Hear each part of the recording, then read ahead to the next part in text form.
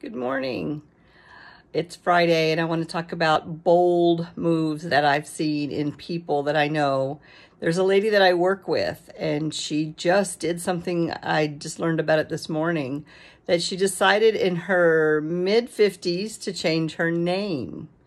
And I was really surprised. She talked about online, she never really loved that name, and she picked a new one from something that happened in like a meditation or something, and she decided to let everybody know, this is my new name.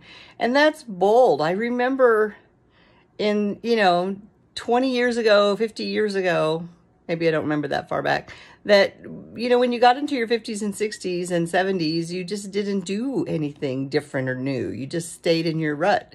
And so I was just really impressed and proud and amazed. And I think that what I'd like to see is what that you did that was bold, and then what are you still holding on to that you might like to let go of. That's my message for today.